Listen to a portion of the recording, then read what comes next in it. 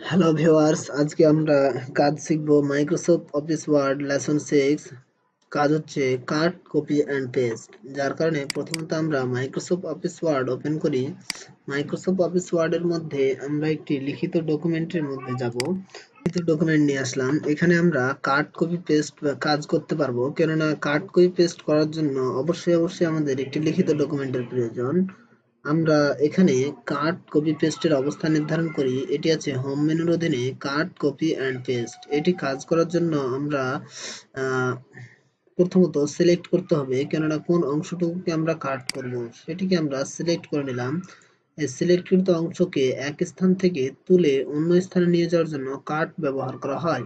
আমরা কাটে ক্লিক করলাম, এটি কেটে গেছে, এটি আমরা আর দেখতে পাচ্ছি না, কেননা এটি কাট হয়েছে। আমরা যেখানে বসাবো সেখানে কার্সার দিয়ে ডাবল ক্লিক করে আমরা কার্সারটি নিয়ে আসলাম। এখানে এখন আমরা পেস্টে ক্লিক করব, চলে আসছে। আমরা দেখতে পাচ্ছি সিলেক্ট করা অংশকে এক স্থান থেকে তুলে অন্য স্থান নিয়ে আসার জন্য কাট ব্যবহার করা হয়। একইভাবে আমরা কপি এর কাজ শিখব। কপি এর কাজ হচ্ছে সিলেক্ট করা অংশকে এক স্থানে রেখে আরেক স্থানে নিয়ে যাওয়ার জন্য কপি ব্যবহার করা হয়। আমরা কপিতে ক্লিক করলাম, কেমনে বুঝবো এটি আমাদের কপি হয়েছে? যেখানে বসাবো সেখানে মাউসের ডান বাটনে ডাবল ক্লিক করে আমরা কার্সারটি নিয়ে আসলাম। এখন আমরা পেস্টে ক্লিক করব। পেস্টে ক্লিক করলাম, চলে আসছে। আমরা দেখতে পাচ্ছি যে এক স্থানে রেখে আরেক স্থানে নিয়ে আসার জন্য কপি ব্যবহার করা হয়। আমরা কাট করার পরে যখন এখানে বসাইলাম তখন পেস্টে যাই ক্লিক করলাম, আবার কপি করার পরে যখন এখানে বসাইলাম তখনও পেস্টে যাই ক্লিক করলাম। তাহলে পেস্টের কাজ কি দাঁড়াইলো? কাট ও কপি করা অংশকে নির্দিষ্ট স্থানে স্থাপন করার জন্য বসানোর জন্য পেস্ট ব্যবহার করা হয়। তে আমরা কাজ শিখলাম। কিন্তু এখানে একটি কথা আছে যে আমরা কপি করার পরে আমরা এটিকে বারবার পেস্ট করতে পারি। তার মানে 1000 বার পেস্ট করতে পারি। দেখেন, একই লেখা বারবার পেস্ট হইতে আছে।